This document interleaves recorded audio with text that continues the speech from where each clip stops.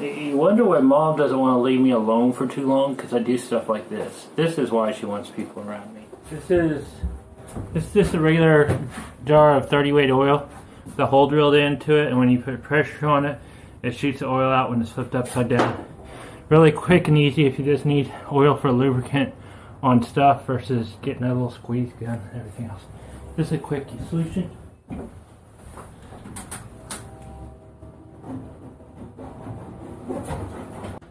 Hi everyone, I'm Michelle. Just a quick intro here. I'm the 360 gal, and this video we're actually going to be doing the roof raise. I have two video formats, one 360 and one regular video. If it's the thumbnail has this icon on it, it's going to be 360, and if it has this icon right here, it's going to be a standard video. Easy to tell just by you. So the plan is, well, plan always has been to just centrally locate the jack in the middle of the roof and start jacking up, and everything should go up equally on both sides. However, as you guys know, plans rarely follow through and go as you plan them to go. So I put the lubricant on the alignment poles, and they still don't go up very easy. So a couple taps with a hammer loosens it up. As I lift it up, it keeps going up. There's a little nervous laughter there because I know there's a lot of weight above my head. And it's funny, if I wasn't going to add floor height to this, this would be a perfectly fine height for me to walk around in here. But actually, what is this? This is only a few inches above my head. This is kind of my deciding factor on whether I go 2'6" or 2'3" or 2 foot tall. And let's see, how tall is this? Because originally, that's 5 inches above my head. I was going to go at least a foot above my head for extra space, which would actually fit it. I must say, this feels pretty good right now, and that's only 5 inches. So, we may end up trimming those pieces down a little bit. How does this thing look?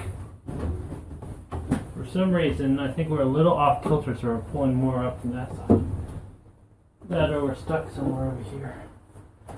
Beat on this more.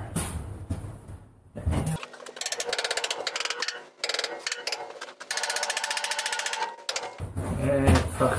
We're all out of alignment now. We can even drop it down if we wanted to. We're stuck on the corner over there. Yeah, keep going. You wonder why Mom doesn't want to leave me alone for too long, because I do stuff like this. This is why she wants people around me. I haven't told her I'm doing this today because she doesn't want to know. Art's in there. I'm sure I can holler for him. He might just show up here in a bit, but I want to get this up. Tired of waiting on it.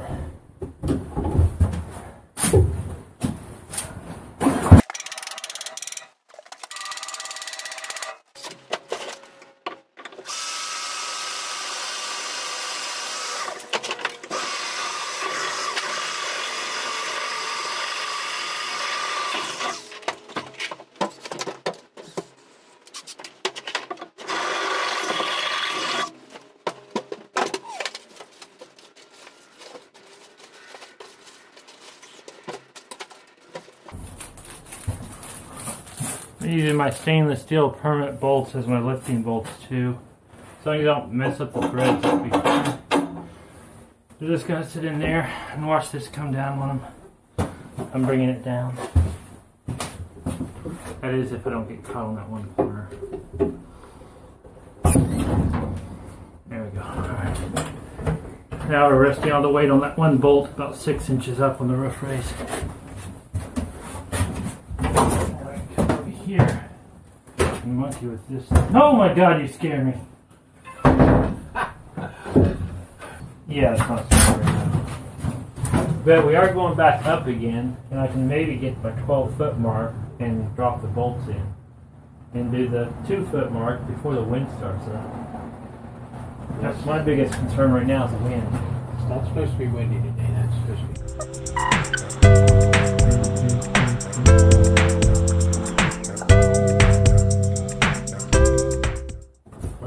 of fun. Yeah. Do you want me to hang around close in case something goes wrong? If you'd like, I'm sure Mom would really appreciate it. Huh? Alright. The last time I did it, I didn't have anyone here. Aaron was on her way from the Oklahoma City or Tulsa, and I was like, wait until Aaron gets here, and I was like, I wonder if I can do it. Alright, I'll hang around, and but you're giving me a ride up the street when you're done. Okay. From where? I'll be right around in case I hear a big...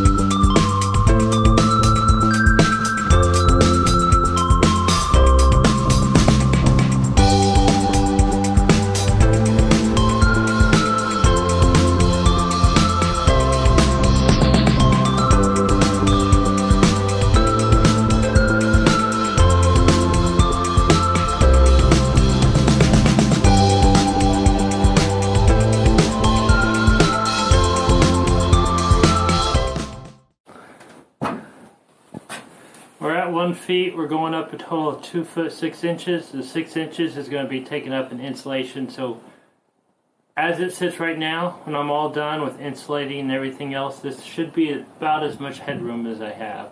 I might take 3 inches off that. I'm not quite for sure.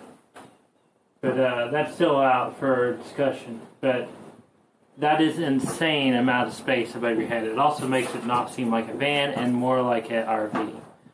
So we will decide once we get there. I already got the pieces cut for 2 foot 6 inches. Actually, I'm taking out 7 inches in insulation, all in all.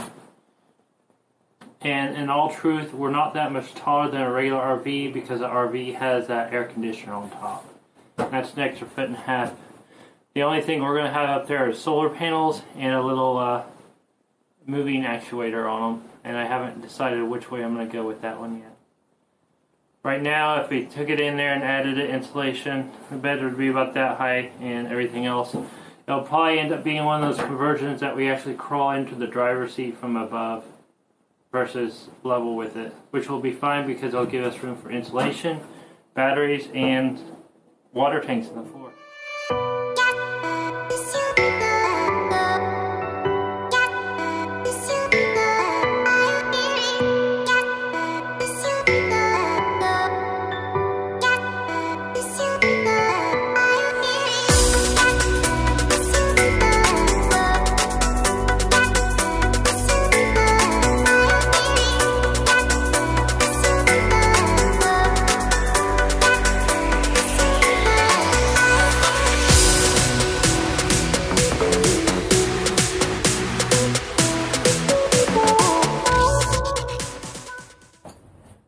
There we go, we made 2 foot. So if the floors are full height, this is about how high I will be standing in this, and everything below that point will have water tanks, batteries, and just general storage down there. And let's see, where's that measuring tape? And this is part of the reason I'm actually going up 2 foot 6 inches versus 2 foot. Still decisions out, still on that, but I'm still leaning for 2 foot 6 inches.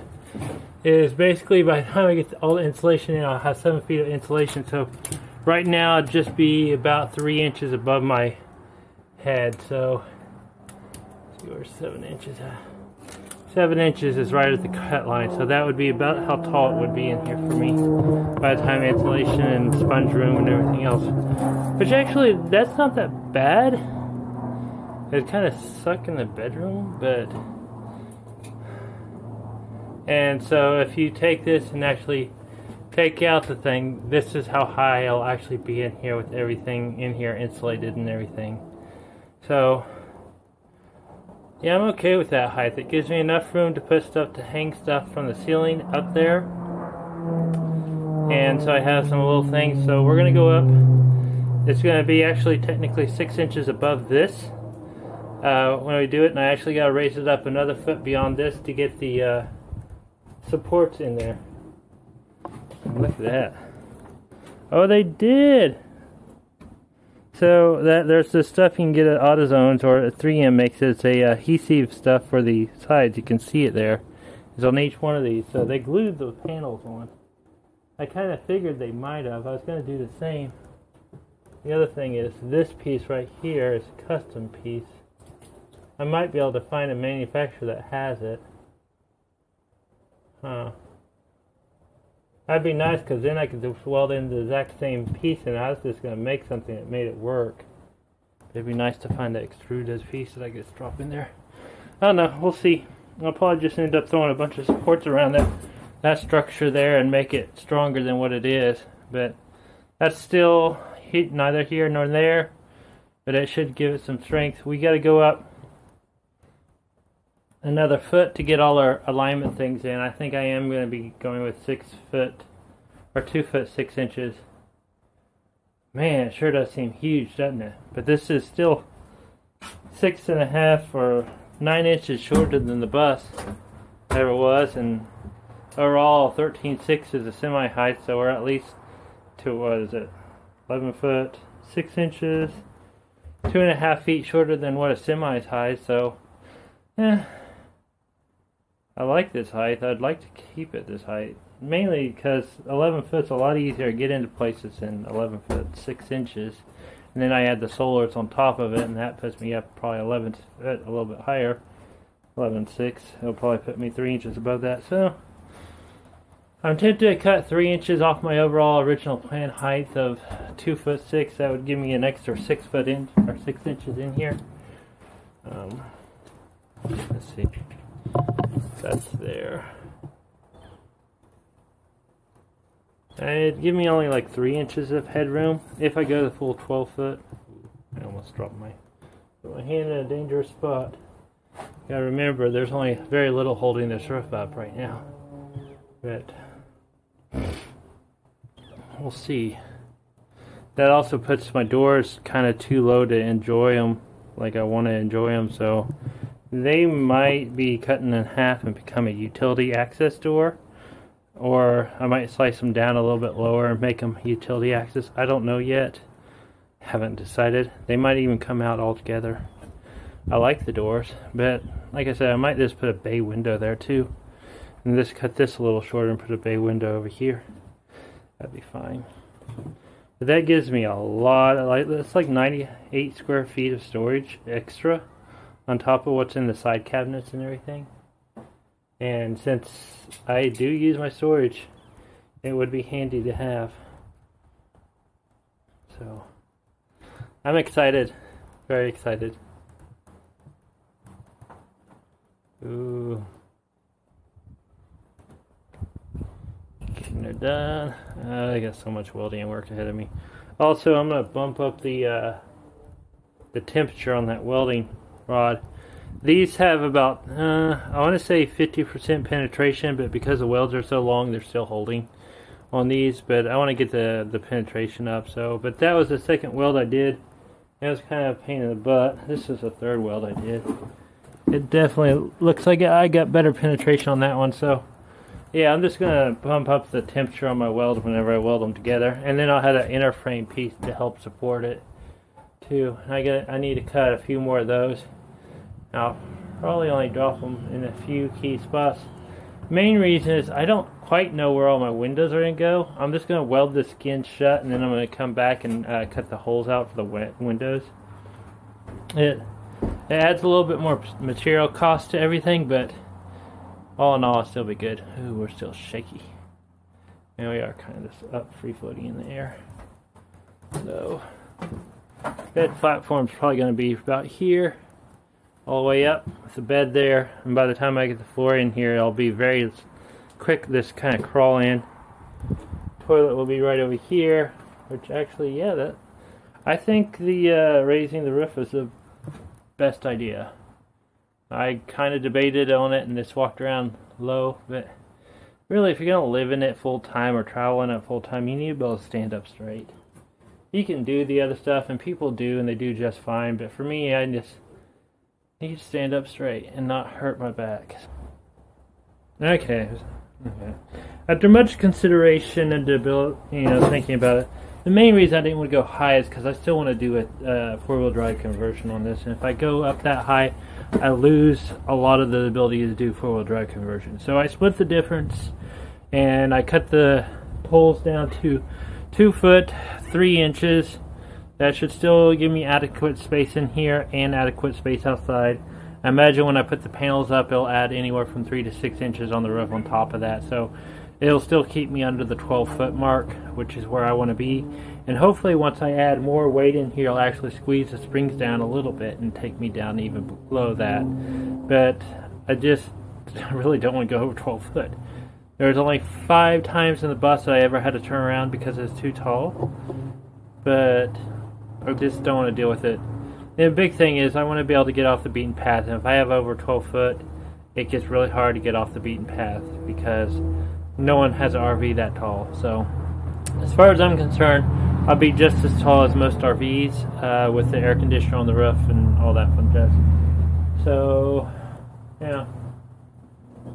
Anyhow, we're going to go up and get the inserts put in, so I need to go up a whole nother foot to be able to get the inserts put in. Once I get it up in a foot, I have one more safety catch there, which will be above 3 feet overall height, and then we'll be working on bringing it back down with the inside pieces in there.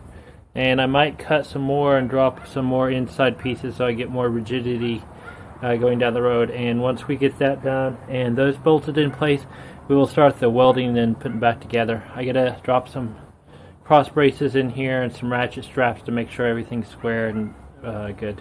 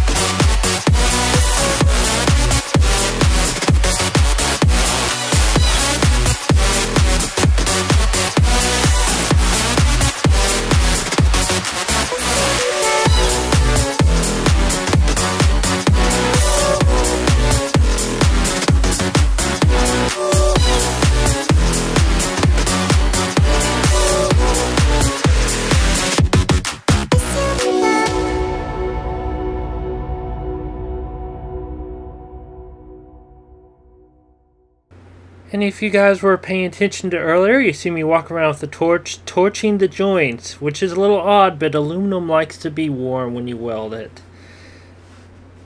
As you can tell, we are up in the air. We are square within 1/8 of an inch. And we're free. And it is now being supported by the supports and the inserts. Don't forget to like, share, subscribe, ring the bell to get future updates for the build out.